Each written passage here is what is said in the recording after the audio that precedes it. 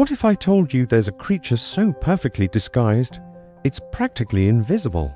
Meet the Leafy Sea Dragon, one of the ocean's most incredible masters of camouflage. Found in the cool, shallow waters off southern Australia, these relatives of seahorses are truly unique. Those delicate, leaf-like appendages, they're not for swimming, but for blending seamlessly with the seaweed and kelp forests they call home. It's an amazing adaptation for survival, protecting them from predators like other fish. They move so gracefully, almost like dancing leaves. And here's another fascinating fact.